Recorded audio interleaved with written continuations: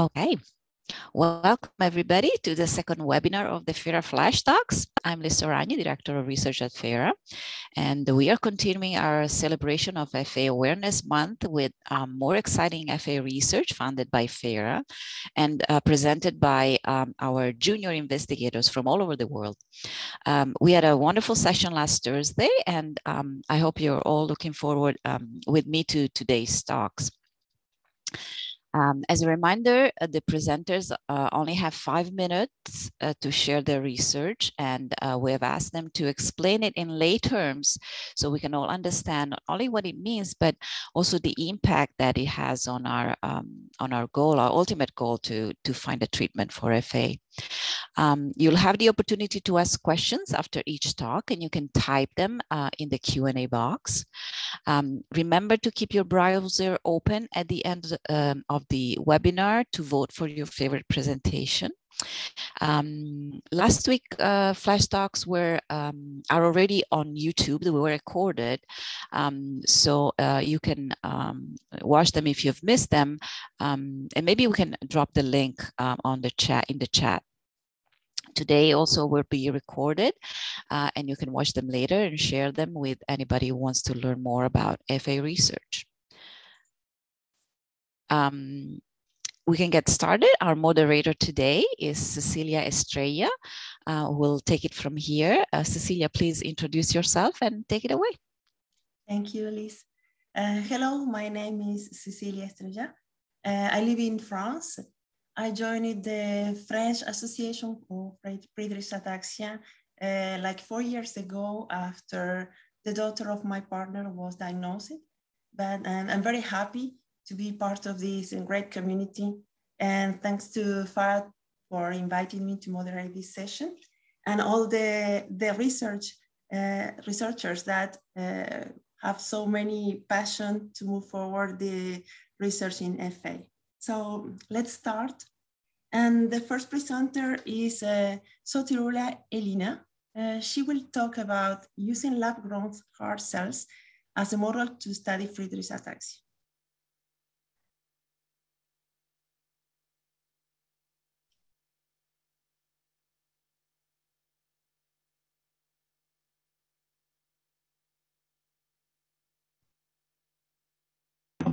Okay, you can see my screen, right? Yep. Okay, so thanks for the introduction. My name is Sotirula. I am from Cyprus, currently studying at Imperial College. How I firstly became interested in Friedreich ataxia. During my undergrad, I had a placement at the Cyprus Institute of Neurology and Genetics at the neurogenetics department, where I first heard about FRDA. Actually, this is a quite well-known disease in Cyprus because of the high frequency of FRDA carriers in a specific district of Cyprus, Paphos. And after that, I came for my master's, again on Friedreich ataxia, and then my PhD, which I'm currently on, under the supervision of Professor Festenstein on Friedreich ataxia. So a few words about the DNA. The DNA is wrapped around proteins called histones, and depending the form, it can have an open structure form or a more compacted form. The open structure allows the DNA to be accessible to factors, so the DNA can be, so the gene can be expressed. When it has a more compacted form, the gene is being switched off. And there is also an increase in repressive histone modifications, these flags that you see here, which again suggested that the gene is off. The ultimate aim is to understand how we can switch the gene back on, since in Friedreich ataxia, the GAA triplet repeat expansion, which is the known mutation, triggers the DNA to become tightly packed. And that's why we have the gene being switched off. So our aim is to understand the mechanism that the GAA triggers the DNA to be tightly packed, so we can switch the gene back on. We believe that a good model to study the disease would be to actually check it on perform experiments on the actually affected cells, which are the neurons and the heart cells. So in our lab, we are using induced pluripotent stem cells, which are cells that have the capacity to become any cell type we want them to. So in our case, we make them to become cardiomyocytes, and it's actually heart cells. It's actually quite interesting because under the microscope, we can see them beating just like a heart. And we get these colorful pictures as well. So what we have found up to this point is that the frataxin gene maintains its lower levels. As you can see in the light gray here, these are the FRDA lab-grown heart cells. At different time points, we culture them for 22 days, 30 days, and 105 days. And you can see that they maintain the lower frataxin levels. Also, another thing we have observed is the increase in heart disease markers, which is this group of genes that you see here. Again, in the light gray, you can see the FRDA cells. They have increase in these heart disease markers. So it looks that something is not good with these cells. Also, as we talked about these flags that you see here when the gene is being off, again, we have observed that in cardiomyocytes, in our lab-grown heart cells, there is an increase in these specific flags, these specific repressive histone modifications. Again, you can see them in gray color. These are the FRDA.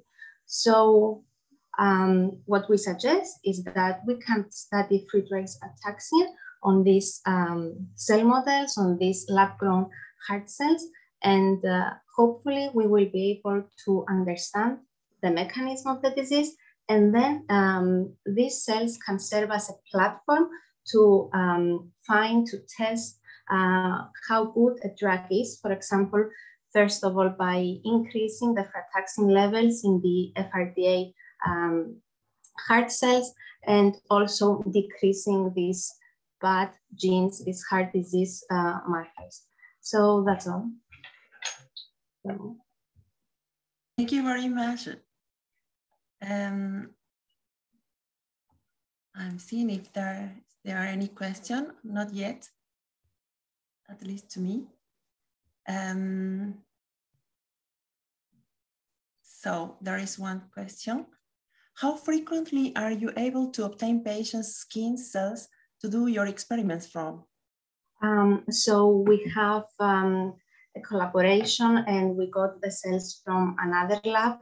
This is one cell line. We also have another collaboration at another lab in Belgium. So the one is at University of Alabama, the other one in Belgium. So we have these two cell lines, and also we have control cell lines, which we are getting from, we can buy from companies which are the healthy ones.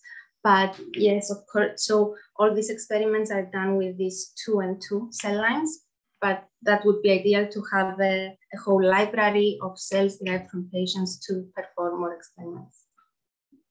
Okay, thanks. Another question says, do you expect to see changes in acetylations or only in methylations? We are checking the methylation, the H3K9 and H3K27 trimethylation, which is this one here. But normally, if there is methylation, if there is these specific flags, the H3K9 and the H3K27 trimethylation, then there wouldn't be acetylation. So we are testing methylation, and we are understanding acetylation. Okay. There is one other question. How long will these cells live? You said 105 days? Yes, actually, we checked. They can go up for months. We've been having them for even 6 months. They can live, but it's a matter of time. And of course, ideally, we want to do our experiments, for example, on day 30, which is the earliest possible, because we want more data. yeah, but they can live for a long time, and they are beating. Okay. Another question says, thank you for sharing your research. What is the carrier frequency in Cyprus, and how does that compare to other regions? So in general, the carrier frequency in other regions is 1 in 90 around the world, the carrier frequency. In Cyprus, they have found that there is 1 in 6 to 1 in 7. So it's a very high carrier frequency, and that's from people for people originating from this from this area here. Okay.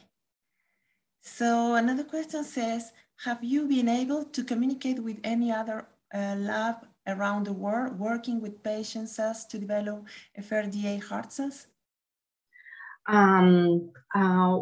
We know that there are publications. We've been in communication with a collaborator doing neurons, which are the other affected cell type. But we can communicate and compare our data. Okay. And the question says, what approaches will you take to modify the gene expression changes of genes associated with heart disease besides increasing frataxin? In our case, we are going to use these heart disease markers to assess, for example, how good a drug is, the drug efficacy, rather than target the cardiac disease. So we are more of using it as an indicator and as a marker. Okay. That's our main aim. And ideally, if we manage to find a drug, we can see that they are going to be decreased. If we increase frataxin, for example. Okay, thank you very much. We are going to pass to the next speaker, who is Maria Florencia Piñataro from the University of Buenos Aires. And she will talk about improving frataxin function with small antibodies from llamas. Hi, everyone. Thanks, Cecilia, for your presentation. I'm trying to share my screen. Can you see it? Yeah. Yes. Yeah. Well, okay. Hi, everybody. My name is Maria Florencia Piñataro. I'm a postdoctoral researcher at Javier Santos Lab, which is in Argentina at the University of Buenos Aires. I work in FA since 2017, and the lab's been dedicated to understanding the molecular mechanism of Friedreich ataxia and developing different ways of modulating frataxin activity from 15 years ago, more or less. To begin with, frataxin, as you know, plays a key role in our mitochondrial metabolism, and these structures are really important because they produce most of the fuel of the cells. So in that context, frataxin interacts and activates a molecular machine called iron-sulfur supercomplex, formed by some units of different proteins. This complex provides the mitochondria with iron-sulfur clusters, which are special iron arrangements that are needed for the optimal function of many other molecular machines.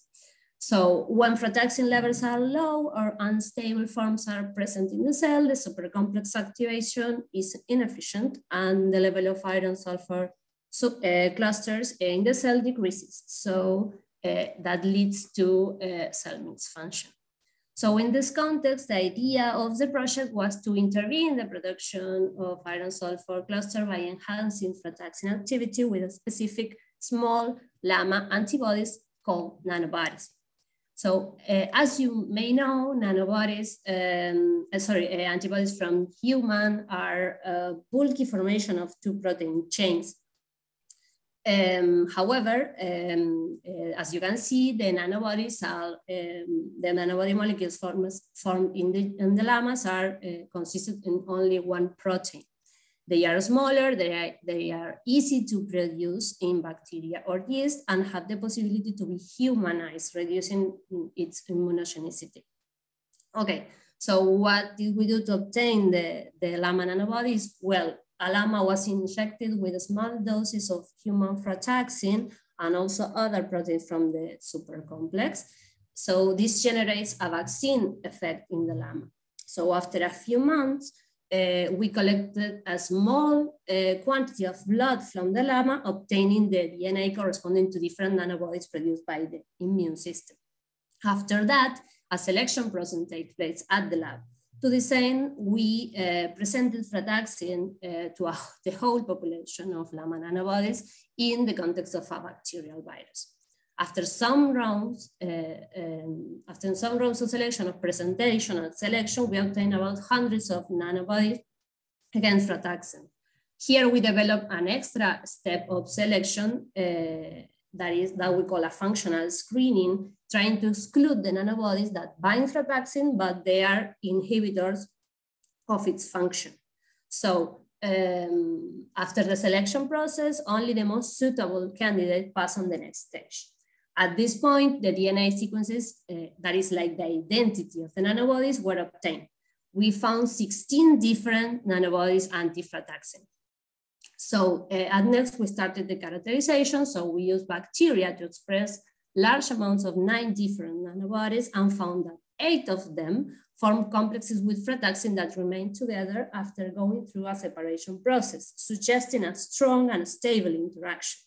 At the same time, in order to investigate if some nanobodies presented interaction that may prevent frataxin to exert this biological function, we used an AI tool trying to predict protein structure that is called AlphaFold. To test the computer predictions in the lab, we submitted an antibody frataxin complex to a powerful magnetic field to obtain valuable information about the interaction. That is called a nuclear magnetic resonance scan. With that scan, we were able to see that AI predictions were accurate for this complex, and we will perform the same for other complexes just to see the validation of the tool for the project. At the moment, we were able to test the effects of frataxin nanobody complexes on the iron sulfur cluster activity and found that 2 of the candidates seem to be inhibitors, whereas 5 of them did not alter the activity, constituting potential candidates as stabilizers. So more experiments now are being held these days with unstable frataxin variants. So in the next month, we will be testing the performance of most promising nanobodies in Friedreich ataxia cellular models. We will evaluate mitochondria oxygen consumption and also evaluate oxidative stress susceptibility in fibroblasts expressing nanobodies.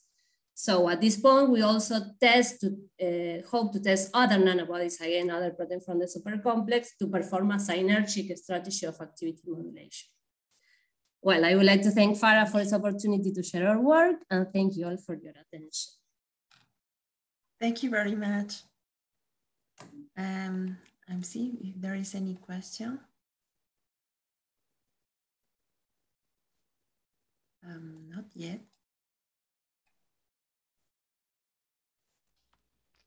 Maria Florencia, can I ask you maybe just how do you said that you humanize the nanobodies? So how does that work? Yeah, to humanize, it means that you could change the sequence of the selected nanobody in a way that the sequence is, when we say the sequence, is the DNA sequence, that is, as I said, like the identity of this protein candidate. We can change them just to present them to our immune system to prevent rejection of that protein. So to make it more like human. Okay, I have another question. This curious to know why a llama was chosen for this study. Is in the basic explanation of what is an antibody. Okay, that is really nice. Thanks also for the question. Yeah, llamas have been used for this kind of strategy to look for binders or maybe these proteins that antibody-like, because they produce like a small, small proteins that are alike our antibodies, that are big ones, and they are also, we can express that nanobodies, that proteins in bacteria also in a cheap way and an easier way. So they have been used also to produce antiviral proteins to protect a person from COVID-19. Mm-hmm. Also, there are a lot of strategy. And there are also some therapeutic strategy using nanobodies against some defects on platelets. One of them is in a clinical study nowadays. So they are interesting approach to try for. Yes. One question says, what is the intracellular stability of nanobodies? And could these two inhibitor LAMA bodies be drugs? Well, interesting also, the stability in cell, it has to be tested. We are like in the in vitro, let's say, process with the isolated protein complexes, trying to characterize them fully just to, whenever we're going to go for the cell strategy, we're going to be sure that those are the best candidates to go for. So in terms of the stability inside the cell of these candidates, we can't say, but what I can say generally is that nanobodies are really stable. Protein, most of the candidates are really stable in other approaches, but we'll have to try this. Sorry, what was the second question? Could the two inhibitory LAMA bodies be drugs? Oh, nice. Yeah, I didn't mention that also these inhibitory nanobodies that we found also could be, I don't know if drugs, but they could be in terms of frataxin function, but they could be a nice tool to learn more about the super complex mechanism that is still, there are some parts of that mechanism we still don't know. So we see it as valuable tool also. So there are other questions in the chat, so you will maybe answer them. Oh, so we lovely. will. Thank you very much. The next speaker is Sid Gupti from the University of Florida, and who will speak about gene therapy to prevent vision loss in FA. All right, let me share my screen really quickly. Do you see it? Yeah. Yes. Okay, great. Hello, everyone. My name is Sid, and I am in Dr. Shannon Boy's lab in the University of Florida. And my project involves developing an AAV-based gene therapy to treat the ocular phenotype of Friedreich's ataxia. Now, I first got interested in this study because I am very interested in studying about AAV gene therapy. And I felt like Friedreich's ataxia was a disease that could benefit from gene therapy, especially AAV mediated. And that is why I joined Dr. Shannon Boy's lab, where we specifically study the retinal features of Friedreich's ataxia and see if we can use AAV gene therapy to help improve the quality of life of people suffering from FA. So I'm going to start off with a very high-level basic introduction, where I remind everyone that frataxin is the protein that is implicated in Friedreich's ataxia, specifically the reduction in the amount of frataxin in FA. And this leads to a lot of symptoms, different symptoms throughout the, in patients. And our lab specifically focuses on visual defects. We are doing this mainly because our expertise lies in retinal gene therapy, but also a lot of studies are being done on the cardiac and neuronal symptoms of FA, but not specifically on the retinal symptoms. And so in order to better study this, we decided to make a new mouse model, which we call the MRX frataxin knockout mouse. In this, one allele of the frataxin gene is completely knocked out. And this is what the second allele of the gene looks like. And we use a Cree protein under the influence of a retina-specific promoter to cut out exon 2 of this gene, which results in a complete knockout of frataxin protein only in the retina of these mice. We've tested different parts of these mice, and they still have frataxin present. only in the retina, frataxin is completely knocked out. And this is an image of the retina from a control animal, which has frataxin still present. And you can see the nice layering of the retinal layers or cells. But when you look at an MRX frataxin knockout eye at the same age of the mice, which is 60 days of age, you can see that the retina is completely degraded or degenerated. And I'm going to be talking about mainly the retinal nerve fiber layer in my talk. And this is because if you see this chart, which is a correlation of the retinal nerve fiber layer thickness along with the FARS exam score, a decrease in retinal nerve fiber layer thickness always results in always has a higher FARS exam score. And if you look at the retinal nerve fiber layer thickness on the left-hand side, in this left-hand side graph, in black, you can see the retinal nerve fiber layer thickness from animals that still have frataxin present in their retina, versus in red, where the frataxin has been knocked out. And from 14 days of age to 60 days of age, there's a progressive decline in the thickness of the retinal nerve fiber layer. So once we had characterized this mouse, we wanted to see if what effect our AAV frataxin gene therapy would have on these mice. And we, again, specifically were looking at the retinal nerve fiber layer and retinal ganglion cell layer, which is why we use intravitreal injections of AAV frataxin to better treat the retinal ganglion cells.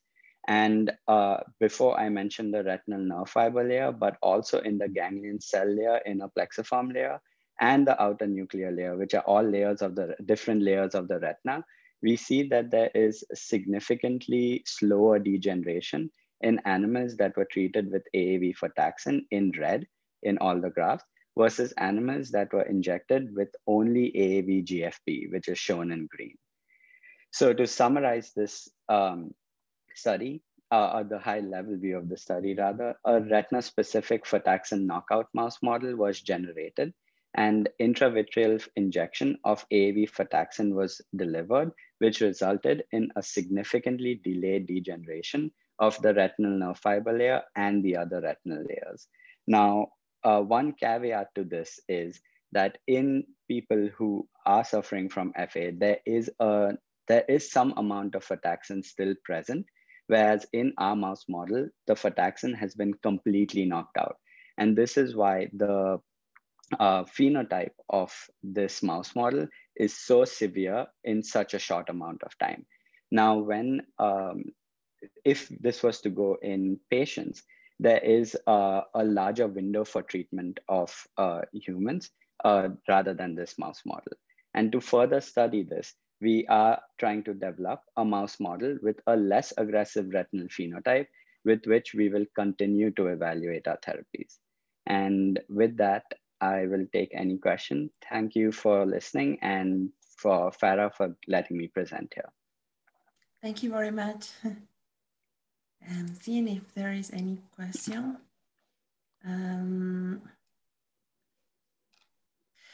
So the first one is overexpression of frataxin in cardiomyocyte has been shown to be toxic in several models. Can you predict the phenotype due to the overexpression of frataxin in the eye? Yeah, that's a great question. We haven't done any studies to see the overexpression of frataxin in eyes. The control animals that we use and our gene therapy studies have been very short. And this has been mainly because our mouse model, the retina degenerates so fast that we haven't done long-term studies on them. So as of now, I can't really tell you the answer for that question. Okay, thank you. Another question says, do the knockout mice have a functional visual impairment, sight loss, for example? And is it possible to measure that in mice somehow? Yes, so we use electroretinograms to study the retinal function of these mice. And even at the earliest time point with that we measured them, which was 21 days of age at weaning, these mice have no retinal function. And I didn't show this on these slides because of lack of space, but we use the ERGs and they have no retinal function even at the earliest time point. Okay. And do you expect any toxicity concern associated with overexpression of frataxin? So in the mouse model, not really, mainly because we have completely knocked out frataxin. And even by giving our AAV frataxin gene therapy, we can only, we aren't able to completely protect these retinas. Now, that is not to say that there won't be any toxicity, but in our mouse, in this current mouse model, we haven't, and again, this is a very short study, so we haven't had a chance to see the long-term effects. So can't really predict that. Okay. And the question is, what is the developmental profile of the CRE promoter in the MRX CRE mouse? Is it expressed embryonically? Yes, so the MRX CRE, so the CRE under the influence of MRX is expressed very early on in the embryo. So if I remember rightly, it's between like embryonic day 9 and day 13. Okay. So this was the last question. Thank you very much. And you have another in the panel to answer if you want. All right, I'll see it. Thank you. So the next speaker is Elisabetta Indelicato. She's from the Center of Rare Neurological Disorders in Innsbruck, and she will talk about studying iron in FA from the gut to the cells. Thank you very much, Cecilia, for the introduction. I hope you all hear me. Yeah, my name is Elisabetta, and I'm a doctor in training at the University of Innsbruck in Austria. And I'm working in FA since 2015. I completed my PhD on FA 3 years ago, and I'm still going on doing clinical research on FA. And I'm very pleased to present my project today that has been founded by FARA, FARA Australia and FARA Ireland. Let's start about it. I would start with some basic fact about iron in FA, which is the topic of this research. You all know that the cause of FA is deficiency of this small protein frataxin that resides in the mitochondria, and it's very well known that frataxin deficiency results in an accumulation of iron in the mitochondria that has been demonstrated in several experiments. And why it is important? Because iron is essential for the human body, but when it is too much, it can react with other cell parts and damaging them. This type of damage is also called oxidative stress, and it has been advocated as one of the possible mechanisms that contribute to the progression of the disease. That's why we're interested in studying it. Now, we know that too little frataxin is like too much iron, but actually it has not been studied what happens with this iron before it enters into the cells. That is important because our body doesn't have a system to actively eliminate the iron when it's too much. So it has to control everything in another way, which is control the absorption of iron from the diet. And that's what we are interested in. A central role in that is played by the liver. The liver hosts the biggest iron storages in our body.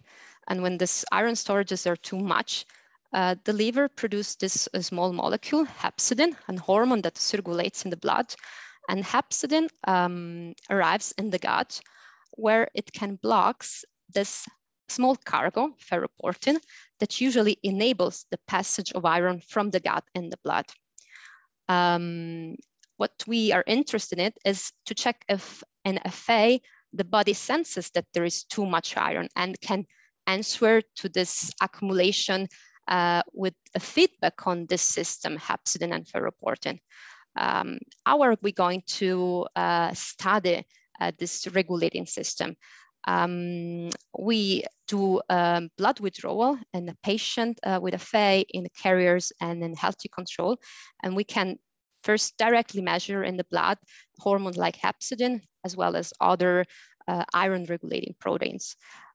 From the whole blood, then we extract the so-called PBMCs. Those are the white blood cells, which are usually responsible for our immune response.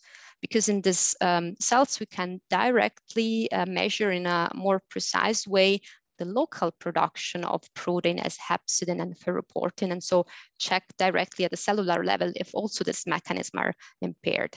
And what we also do is magnetic resonance imaging of the liver and of other abdominal organs like the pancreas and the spleen to directly quantify by means of this magnetic resonance the iron content in these organs.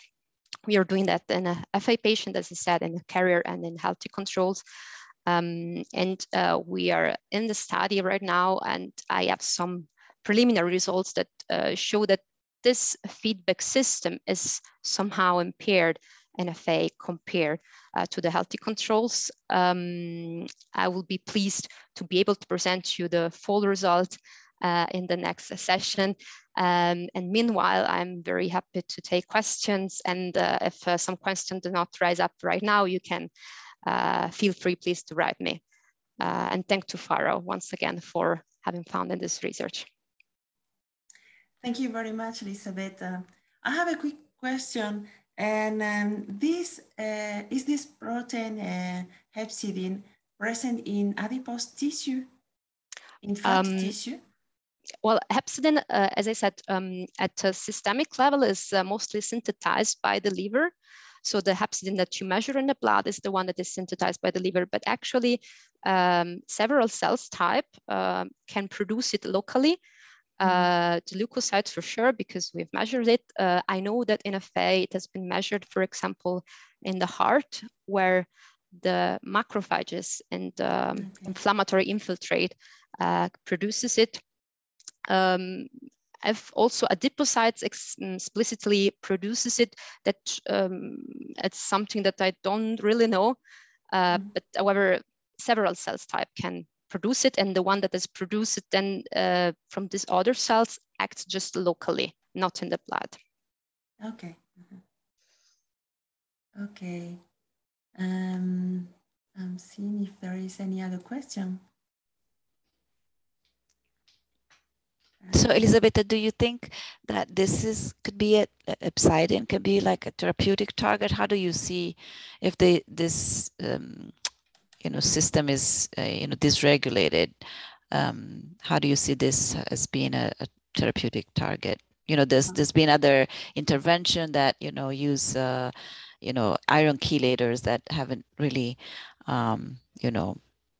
really pan out in clinical trials. Is this a different way of regulating iron? Yeah, I mean, this is let's say a different way maybe to approach the problem, because we know, I mean, the last research point out that maybe in FA there is not simply an iron accumulation. There is not simply too much iron, but this iron it's somehow shifted in a wrong way. Let's say now we wait for the final result of this research, but of course these findings would be very interesting because in other iron disorders, for example, hemochromatosis, therapies are developing that focuses on the, let's say, the players of this pathway. Also therapy that target hepcidin, for example, so that one could take advantage of these discoveries in other fields and translate them in FA. I have a question. Says, can liver MRI predict severity of FA or outcomes phenotype? Well, as far as I know, there are no previous research about liver MRI in FA. But another aspect in which we are interested in it is not just the content of iron in the liver, but also the global state of the liver in FA, because FA is basically a mitochondrial disorder, so metabolic disorders, and we know that patients with FA are more sensitive to several drugs, and all the drugs are metabolized by the liver. And so we expect also other results from this studies that maybe would help and let's say evaluate the sensitivity to medication, for example, or how good is the metabolism of FA patient, said in a simple way. Okay, thank you very much for your presentation. We are going to pass to the last speaker. She's Nicolette Silenti from the Children's Hospital of Philadelphia. She will talk about My Heart Shop, an app to measure and monitor exercise. I think, okay, perfect. I'll just share my screen.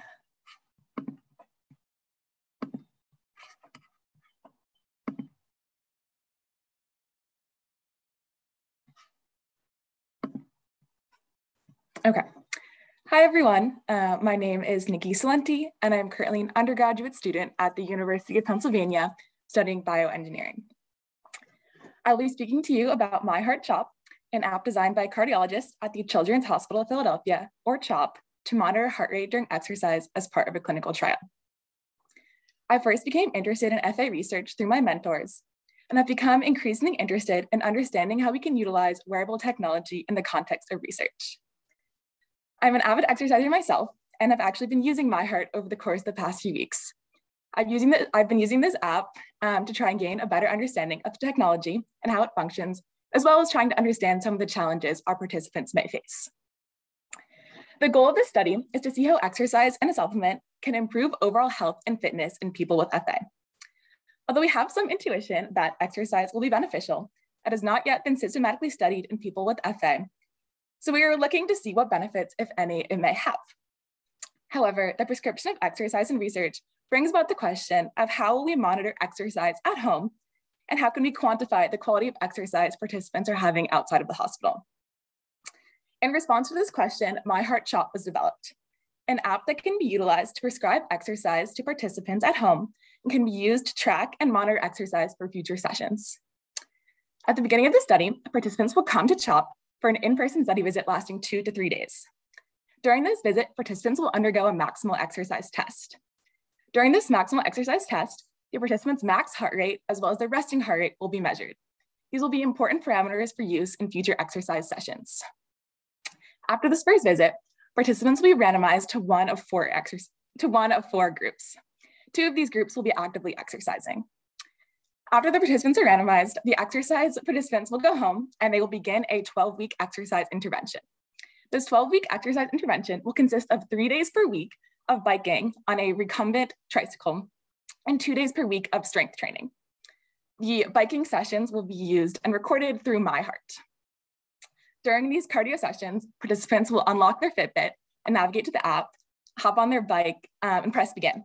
They will begin biking with a 5-minute warm-up period, 20 minutes of actively biking, and a 5-minute cool down, and then we'll press stop in the app. The app will monitor their heart rate and record it over the course of their entire session.